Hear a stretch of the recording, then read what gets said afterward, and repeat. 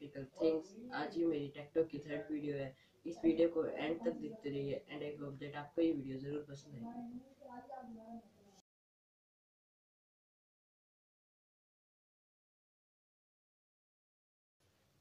अगर आपको कोई बेस्ट स्मार्टफोन चाहिए तो वो है वन प्लस 5T। इसमें आपको दो ऑप्शन मिल जाएंगे। पहले ऑप्शन में 6 GB रैम है, 64 GB मेमोरी है और ये 33,000 का है। सेकेंड ऑप्शन में 8 GB रैम है, 128 GB मेमोरी है और ये है 38,000 का। इसमें 20 मेगापिक्सल और 16 मेगापिक्सल का डुअल कैमरा मिल जाएगा। 16 मेगापिक्सल का फ्रंट कैमरा मिल जाएगा और इसमें कॉर्निंग गोरिल्ला ग्लास 5 भी है और इसमें एंड्रॉयड 7.1.1 है। इसमें 3300 mAh की बैटरी है और इसमें डैश चार्जिंग टेक्नोलॉजी भी है। इसमें फेस अनलॉक और फिंगरप्रिंट स्कैनर भी है। आप इसे अमेजोन से भी परचेज कर सकते हैं।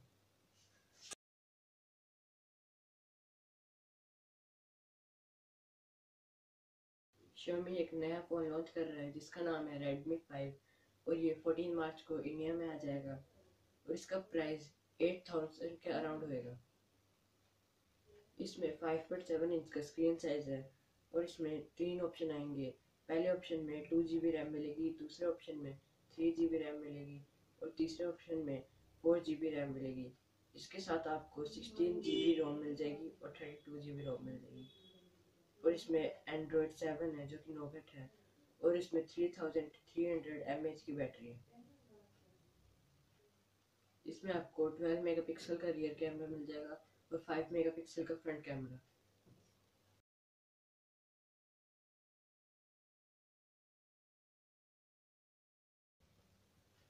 टू 2016 में एक रोबोट ने रिकॉर्ड बनाया था। इस रिकॉर्ड में उसने रूबिक क्यूब पजल 0.637 सेकंड में सॉल्व की थी और अब एक और रोबोट बना है जिसने कि वो पजल 0.38 सेकंड में सॉल्व कर दी।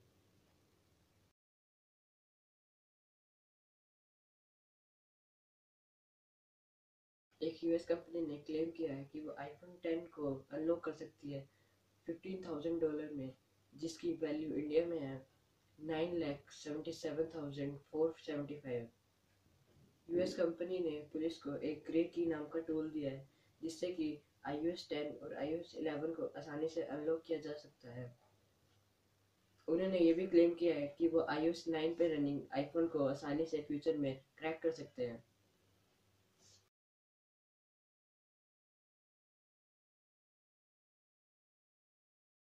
8 मार्च को एजूस ने एक नया गेमिंग लैपटॉप लॉन्च किया है जिसमें कि Ryzen 7 का प्रोसेसर है और इसकी कॉस्ट है 1,34,990। इसका मॉडल नंबर है स्टेरिक्स GL702ZC। हम इसे फ्लिपकार्ट से प्री ऑर्डर भी कर सकते हैं और ये 20 मार्च से मिलना स्टार्ट हो जाएगा। इसमें backlight keyboard with anti ghosting technology मिल जाएगी। इसका स्क्रीन साइज है 17.3 इंच।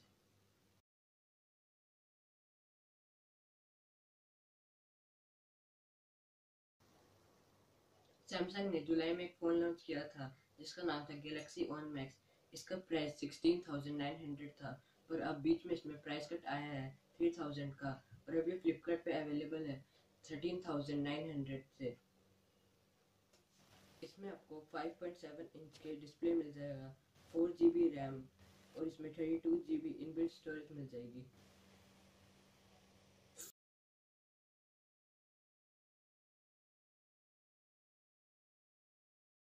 फियो ने dual driver FH1 earphone India में लॉन्च कर दिए हैं। इसका प्राइस है 6,990। इसमें आपको चार कलर ऑप्शन मिल जाएंगे। पहला है ब्लैक, दूसरा ब्लू, तीसरा है रेड और चौथा है ग्रीन।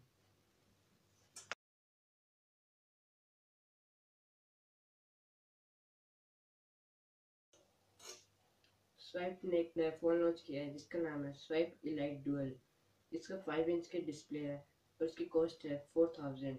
इसमें 1.3 गीगाहर्ट्ज़ का quad core media core processor मिल जाएगा, 1 GB रैम मिल जाएगी और इसके साथ जियो का कैशबैक ऑफर भी है 2,200 का। मतलब अगर हम इसके साथ जियो का कनेक्शन लेंगे तो इसमें हमें 2,200 का कैशबैक मिलेगा। इसमें 8 मेगापिक्सल का रियर कैमरा है और 2 मेगापिक्सल का फ्रंट कैमरा है। इसमें एंड्रॉयड 7.0 है और इसमें 3000 mAh की बैटरी है और एक 4G स्मार्टफोन है।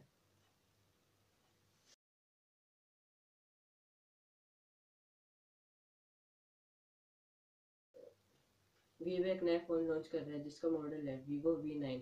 इसमें एप्पल आईफोन 10 जैसी नॉच होएगी और ये 27 मार्च को लॉन्च हो जाएगा और इसका प्राइस 20,000 के अराउंड होएगा और इसमें 24 मेगापिक्सल का सेल्फी कैमरा मिल सकता है।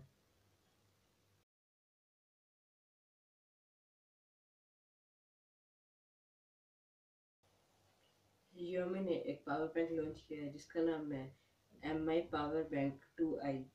इसमें आपको दो वेरिएंट मिल जाएंगे। पहले में 10,000 mAh की बैटरी होगी और सेकंड में 20,000 mAh की बैटरी होगी।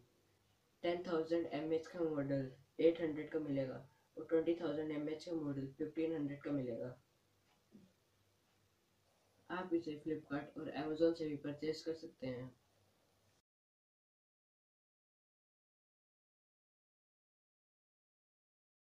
JVC ने नए स्पीकर लॉन्च किए हैं जो कि टॉवर स्पीकर है। इसका मॉडल है THDKN80 टॉवर स्पीकर। इसकी कॉस्ट है 16,000 और इसमें आपको 8 इंच का वूफर मिल जाएगा, 4 इंच का ऑडियो ड्राइवर और 1.5 इंच का ट्विटर। और इसमें आपका FM, SD कार्ड, USB और MP3 सपोर्ट करेगा।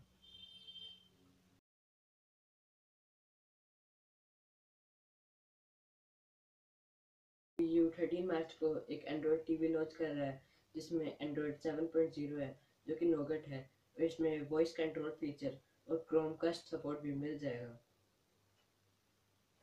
अगर आपको मेरी वीडियो पसंद आई हो तो please like share and subscribe ज़रूर करना।